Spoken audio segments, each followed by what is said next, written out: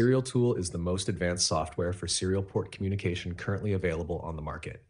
Its ease of use, combined with its powerful features, makes it unique. This software is continuously developed and updated, offering unparalleled stability and user-friendliness. Designed for intensive serial port logging, SerialTool is ideal for both occasional use and as a continuous monitoring and logging system for one or multiple serial ports. SerialTool is dedicated to all developers who use the serial port daily for their projects, assisting them with the most intense debugging of their applications. SerialTool is not only a software for professionals, but is also perfect for those who are new to electronics, using Arduino or similar boards, where the first exercises are always based on serial port communication. SerialTool is the only software that is free for most of its features and allows you to manage multiple serial ports simultaneously without needing to launch multiple instances of the application. SerialTool is the only software that includes an editor for writing Python scripts and an integrated library to directly use SerialTool's graphical interface. By writing your script in Python, you can directly display data on the application's main screen without having to develop your own application.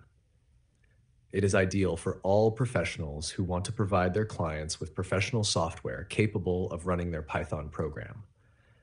Writing Python scripts saves hours of developing proprietary software and avoids the complicated management of graphical interfaces. SerialTool provides a set of indispensable tools for the development of embedded platforms and in the industrial field. Additionally, SerialTool includes a hex file editor to freely create and modify files. SerialTool is cross-platform. It works seamlessly on 64-bit Windows, Mac OS, and Linux operating systems. A single professional software that uses the same graphical interface and offers the same features across all PC operating systems. The graphical interface is intuitive and includes usage tips directly within the software, eliminating the need to read manuals or frantically search the internet to execute a specific function. In this tutorial, we will explore the basic features of SerialTool in Pro mode. Please note that the free version has many limitations compared to the version used to create this tutorial. In this specific video, we will be working with two serial ports connected to each other in null modem mode. This means that their respective transmission and reception signals are cross-connected, as shown in this diagram. This tutorial was created using version 2.0.0 of SerialTool. Later versions may have graphical and functional adjustments that are not covered in this tutorial. Some features may be removed, added, or modified in later versions. Therefore, please always refer to the latest version available on the website www.serialtool.com. Let's get started with this show. Once SerialTool is launched, it presents a toolbar on the left side of your screen. The toolbar provides quick access to all the basic functions of this amazing software. The starting point is the assignment of the serial ports. By clicking on the appropriate button for serial port configuration, the screen will open, allowing you to set the serial ports to use from those available on your system. It is important to note that SerialTool manages multiple serial ports within a single application. For this reason, every serial port you intend to use must be assigned. This means that for each physically available serial port on your PC that you plan to use, you need to associate it with a SerialTool serial port. This association is essential for the subsequent use of the entire graphical interface. For example, we will now assign COM port 4 to serial port 1 and COM port 5 to serial port 2. As mentioned at the beginning of this tutorial, our two COM ports are connected to each other in null modem mode. Once you've set the parameters of interest for opening the COM port, simply open it by pressing the Open button. One of the very important parameters that characterize SerialTool is the ability to set the timeout from the last byte received. This parameter helps SerialTool determine when a packet is considered complete. This is particularly useful in embedded applications, where this parameter is valuable for thorough debugging. Once the serial ports you intend to use are assigned and opened, we are ready to take a quick tour of all the functions that the main screen offers. To the right, just after the toolbar, you'll find the Session Packets window. This window allows you to view all the packets sent and received by any serial port during a session. You can search within the session for specific packets containing bytes of interest. Additionally, you can export the entire session in text or CSV format. Moving to the top right, you'll find the Quick Buffer panel, which allows you to send a specific buffer to a serial port in either ASCII or hexadecimal format, with the option to automatically add the CRC. In the central part of the software, you'll find the console terminal, which displays incoming bytes, just like a real terminal. Below that, there is the option to send bytes directly from the keyboard by pressing keys within this panel. The console terminal can be switched to the Hex terminal by moving to the toolbar on the left and clicking on the Hex icon. This will allow you to view all data traffic in hexadecimal mode. In this view mode, you can see all the incoming and outgoing traffic from all the assigned serial ports. The traffic is displayed in both hexadecimal and ASCII formats, with each serial port assigned its own color. However, it is possible to remove the colors and highlight specific bytes of interest with colors of your choice. Let's try sending some data using the quick buffer and see how it appears in hexadecimal. Here, we see the data in hexadecimal format. Over here, they are displayed in ASCII format. On the right, by selecting each individual byte, you can also view it in binary or octal format. Each packet is color-coded based on which port received or sent it. The colors can be modified from the Settings menu. As you can see, the packets have appeared in the Session Packets window. By double-clicking on a packet, you can view all the information related to that packet and search for specific bytes. Finally, you can return to the console terminal mode by clicking on the appropriate icon. Now let's go through some other options directly available on the main screen of SerialTool. Stop Data Flow. The Stop Data Flow button allows you to halt the display of all incoming data flow and prevent it from being printed on the screen. This function is useful when you need to temporarily stop a data flow. Start Recording Data. The Start Recording Data button allows you to save all traffic from a specific serial port or from all serial ports to a file. You can save the traffic in either text or binary format in Append mode. Serial Controls. The Serial Controls button allows you to quickly send specific bytes to a serial port and, at the same time, set the RTS, DTR, and break pins. This screen also displays statistics related to the bytes sent and received by each assigned serial port. The Terminal Settings button allows you to change several parameters related to the console terminal, such as the type of representation for incoming data, the mode of packetization for incoming data, and the maximum number of lines displayed on the console. It is recommended to keep this number below 10,000 characters to avoid slowing down the graphical interface. There is also an option to disable the display of incoming traffic in both the console terminal and the hex terminal. Another very useful option is the ability to display only the incoming packets to a specific serial port when the incoming packet is different from the one that preceded it.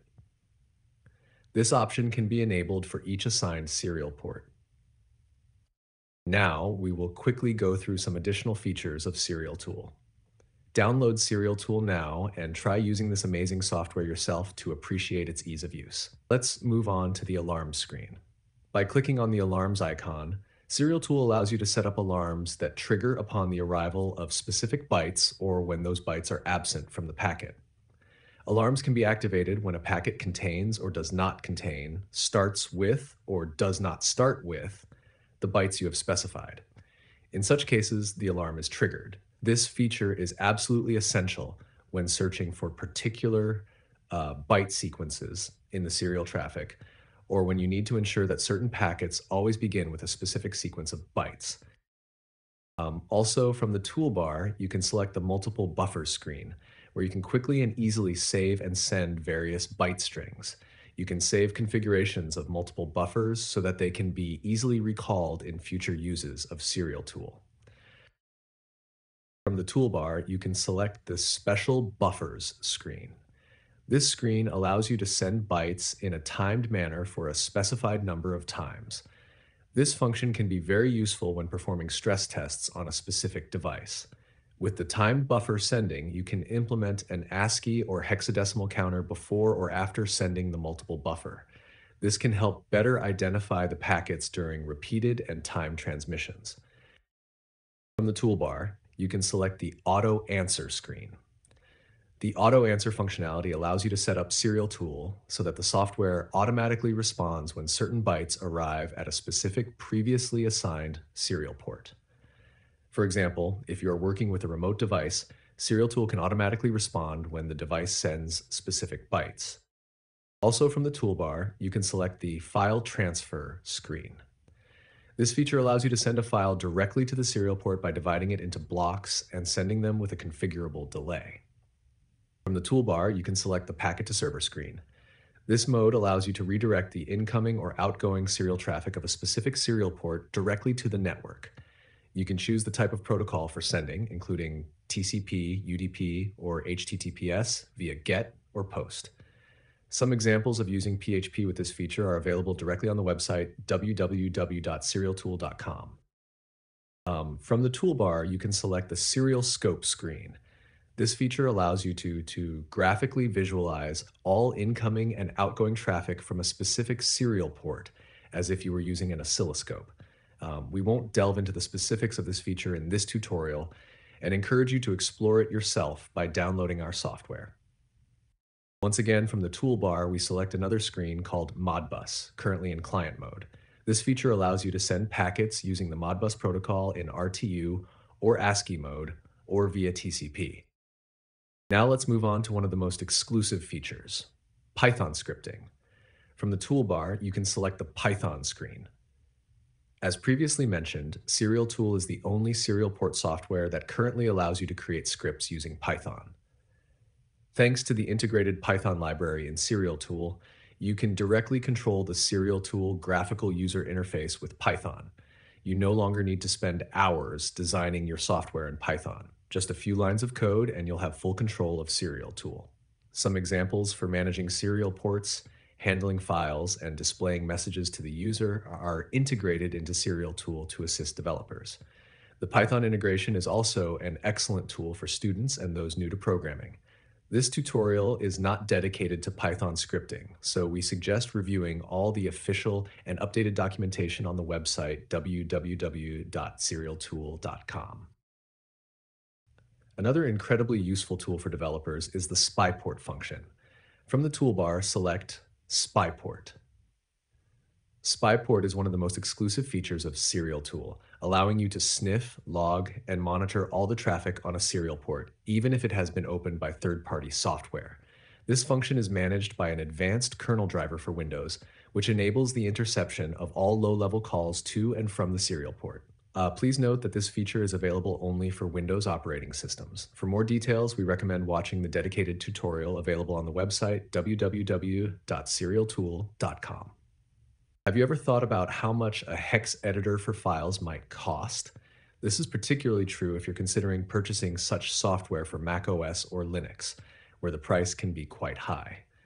SerialTool gives you the chance to have a fully integrated hex editor at no additional cost. Let's take a moment to explore this fantastic tool that's at your fingertips. Begin by selecting Hex Editor from the toolbar.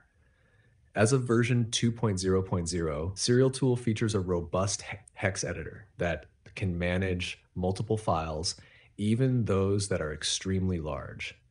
This tool is particularly valuable for developers, especially those working in the embedded systems field. You'll find all the standard editing functions that you would expect in a hex editor. In this tutorial, we won't go into the specifics of how the hex editor works because it's very straightforward.